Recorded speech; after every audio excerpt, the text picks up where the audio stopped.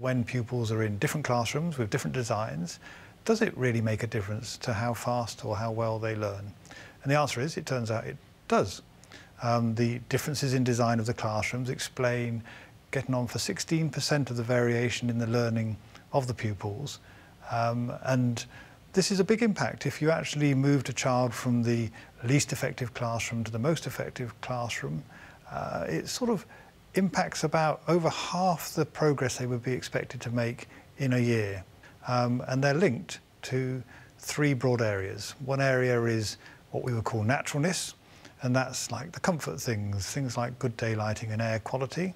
The second area is the individualization of the classroom, whether it's a special classroom, whether they can feel it's their own classroom with particular features and their own work on the walls and so on.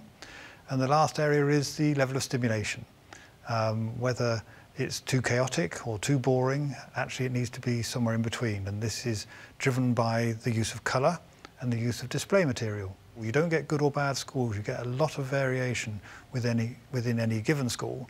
And so you have to be careful to design each classroom to be good. And that applies to when you're designing a school, but also to when you're assessing one and trying to improve it if you're looking at an existing school.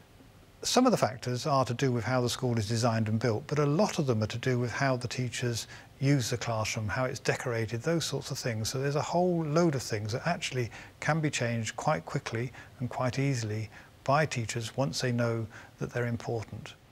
The results are quite academic. We publish them in an academic journal, but we've also created a report called the Clever Classrooms Report, which gives illustrated examples of what's good practice for both designers and teachers. And we really hope that this will make a positive impact in practice. And it's freely available, so please get hold of it and see what you can make of the results.